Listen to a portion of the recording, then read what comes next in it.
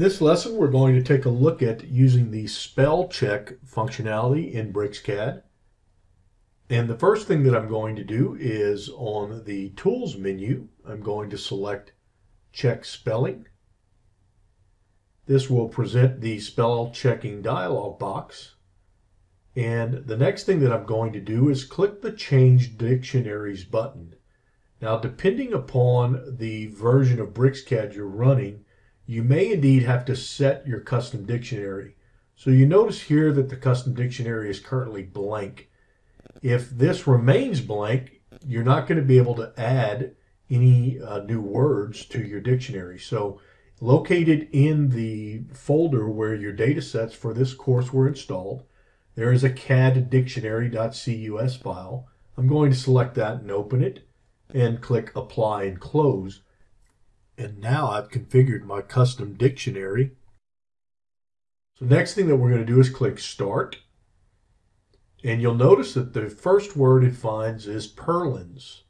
If we look down in the context area, we can locate that word. It's actually in the second note. And this is indeed a correct spelling. So this is an example of a word we want to add to our custom dictionary.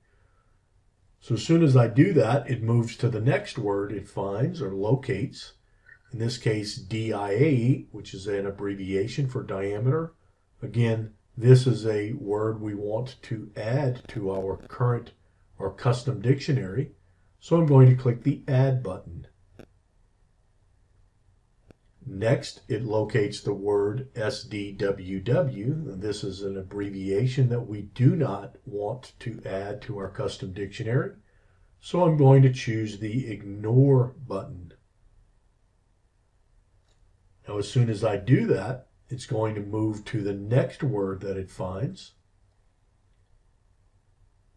And in this case, it's the word the has been misspelled. So we're going to select the first suggestion and click the Change button.